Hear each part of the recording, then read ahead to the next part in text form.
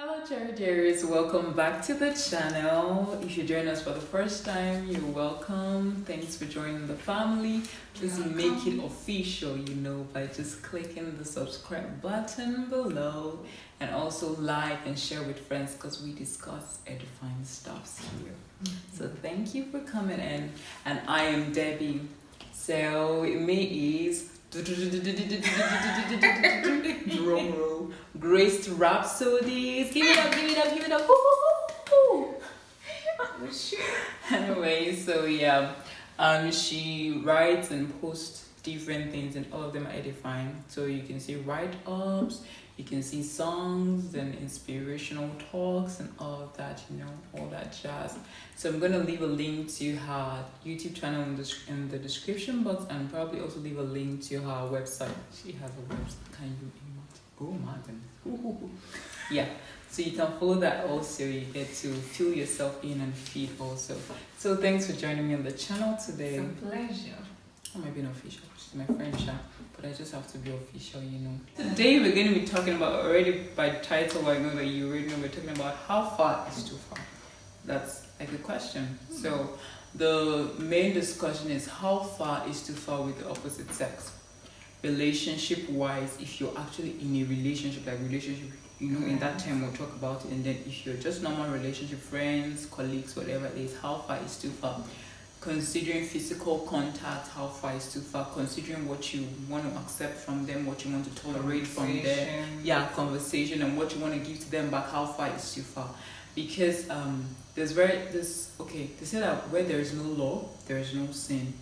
So you really don't know if anything is going wrong, at least officially, should I say, or in a way, if you haven't set boundaries for yourself, if you don't have principles, if you haven't discussed these things with yourself first, how far do I want to go on this issue, on that issue? So relationships are relationships. We're going to have relationships with people because we're humans and we are social beings. So, but all relationships are not the same. We don't have the same. We don't set the same boundaries for different relationships. We don't go the same length in different relationships. There are relationships where we know, this is the borderline, this is the this is where we're going to put a stop to this thing, and then the other relationships, we can tolerate more and all that, depending on where you are in a relationship with the person and what kind of relationship it is. So if we understand this, it helps our relationships with people. What do you think about even the theme, like some form of introduction? What is it to you? When you say how far is too far, I think regardless of, like you said, there are various forms of relationships. You determine how people treat you. Whether it's friendship, whether it's, romantic wise, you set the pace for how people will treat you.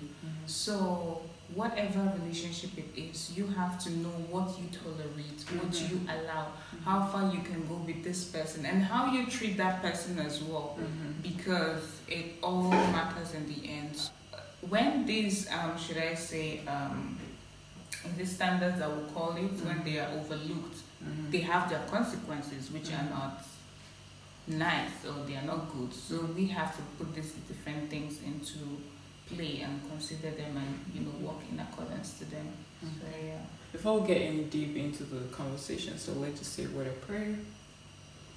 Can you pray for us?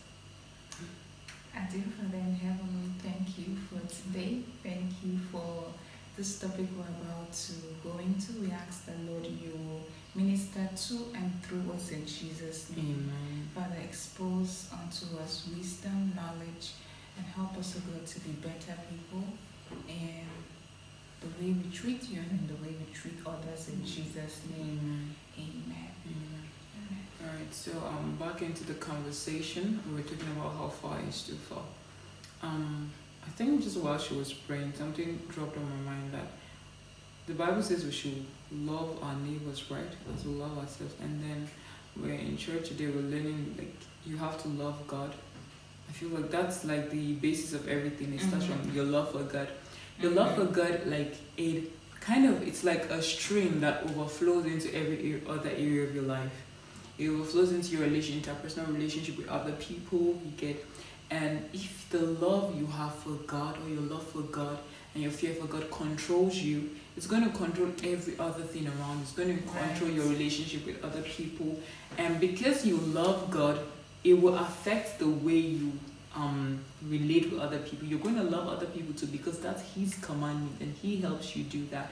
And in that action of loving other people, you're going to have a healthy relationship with people, just as you put God first. So yeah, I don't know if you spoke about everything you wanted to speak about for the introduction part. You did? Okay. So then now we're going to talk where's the starting point with your interpersonal relationship? Because let's talk about it. If you don't set boundaries, sometimes you don't even know what you want to tolerate or what you don't want to. And we're talking about physical contact. Sometimes for instance, you're friends with a guy, and then you guys have been like friends, and there's nothing wrong and all of that. And maybe one day he begins to touch you in places you're not comfortable with, and you're like, okay, what's up? If you don't have the boundaries, sometimes you may tend to, okay, maybe it's just me being like overreacting. Maybe he doesn't mean something, or he means something, or whatever it is. But I feel like once you have defined stuff, you already have your principles, it helps you further in relationship, not just romantic, your relationship with other people, it helps you. I think it was Praise George. I used to read his books, like, I was blessed to have the opportunity to read his books, like, when I was a teenager. And one of his books, he said, define your relationship. I think it was in one of his books I read about, define your relationships. Like, when you have a relationship with someone, aside maybe colleagues, or even in your workplace, or in school, or wherever you are, in church, you know your relationship, okay, this is a professional relationship, or this is a student relationship, and all that. But put a tag on your relationships. Don't leave your relationship tagless. If you know, okay, this is my classmate, I know that almost everything else I am doing with that person has to be stopped at the classmate level. If it exceeds the classmate level, then that's because I've allowed it, and maybe I want something more. Maybe I won't have something more to give to that person. If the person is a friend, you know, oh, we are friends, and that's where it stops. It's not everything I do with my friend. It's not everything I discuss with my friend. When it's opposite, now we're talking about opposite sex. It's not every, of course, thing you want to. If you know that there's nothing more you want, there's no other string you want attached to that relationship. So even though later things may change, and then the relationship may change, you may get maybe more romantically involved, as we believe God will allow it, if that's what it is for you. But then at that point, what you know, what you understand at that point, you should make sure you keep that tag on the relationship and stick to it. As Christians, and of course we're talking about Christians here, as Christians or people of principles, you have to have that principle to guide you. Don't go through life without principles. You have to, if you have a relationship and you're defining your relationship, you're like, okay, you don't even have to tell the person necessarily, if it's not like a relationship, like when I mean relationship, that's like you're not courting, you're not into a romantic relationship that's like tagged and official. If it's like just a normal casual relationship with this person, as a lady, so I'm talking about ladies, and it still applies to the guys also, like define how far am I willing to go with this person, like how far do I want to give, or how much do I want to give in this relationship, what part of me do I want to give into this relationship. It's not every bit of you want to pour into a relationship. If it doesn't apply, if that bit of you is not for that relationship, you don't want to, I don't know, I'm not sure the right word, emotional succor. Like, of course you can give emotional succor or like comfort to your friend, but there are ways you don't want to give emotional succor if the person is not your spouse. There are ways, maybe for instance, if it's your friend, oh, how I'm there for you and all of that, I'm supporting you in this and all that. But when it comes to like your spouse, of course you're going to give everything you've got, your body, mind, soul, everything into it as necessary or as required. So I feel like when you define your relationship, when you put a tag on your relationship, it helps you better. It makes you also have a direction. You're not just being told, maybe you have a lot of, for instance, you're a lady, you have a lot of male friends, and then this one comes take from you, that one comes take from you, that one comes take from you, and all that, and then by the end you're left empty, without nothing to give to the person that really should be receiving that part of you. So, and it's not just about your body or sexual intimacy or whatever. Sometimes it's your emotions, because there's something about, emotional attachment. That's another thing. And I think it happens a lot amongst friends, when we say we are friends, I'm just friends with this brother, I'm just friends with this sister. If you don't Yeah. put a boundary to it, you don't know how much you're giving in. It's later you realize that you've been so emotionally attached to this person, and unfortunately, maybe that's not your spouse. You don't end up together. It takes a lot to now detach, to now break those bonds you have formed, especially with your emotions. And it's really terrible because sometimes you have spouses or a couple, they are married, but maybe the sister also still has a friend, a male friend outside, and because she's used to telling all her problems to him, and he comforts her and all that, instead of her now talking with her husband, she's trying to go to the male friend to talk to him. Okay, this is the issue I have, excuse me, with my husband, that kind of thing. And it's not a wise thing to do. Definitely. It can also be the same thing with the sister, or the brother. He may be very close to his sister, and because the sister understands him, that's why they're friends, they have an understanding, and your spouse is here, your wife. So you to kind of build an understanding with this spouse, you go out, you go out to your female friend, and you're trying to talk to her, oh, this is what my spouse did, and then that emotional attachment is still there, and your spouse here is being deprived of the emotional comfort, of the emotional, connection she needs or he needs in the family, and you're not even able to build something up again. So it puts a strain on the relationship. And before you know what's happening next, there's physical connection also, because those things are linked. So if we put a boundary, we know, hey, I don't want to give this part of my mind or this part of me to this, myself to this person. If I know that we're not having something like concrete past friendship, like I don't want to have this tie.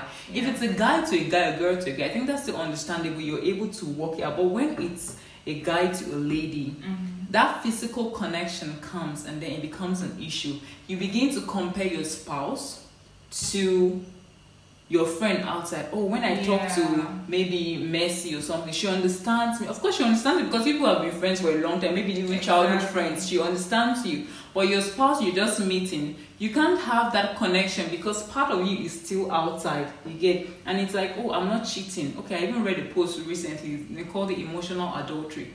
Like physically you're not cheating, but your heart is outside already. And it only takes a matter of time. The person may also take your whole being, your whole body, your person also, and it's going to go. So I feel like if you can start from the word go, like from the beginning, we are okay. Of course, you greet someone in church, that's just normal. But when you see you're beginning to get close to this guy or this girl, it's wise on your parts. You put a definition. Okay, what is, and it still goes back personal. I would say it still goes back to your relationship with God. That's personal. That's what I do. I go back and pray, Lord, who is this person to me? Like, what's the purpose this person has in my life at this time? Also, some people are not there to stay forever. Sometimes some people are just there for a period of time because they have a purpose. God has sent them for, or sent you also for a purpose or a season in their lives.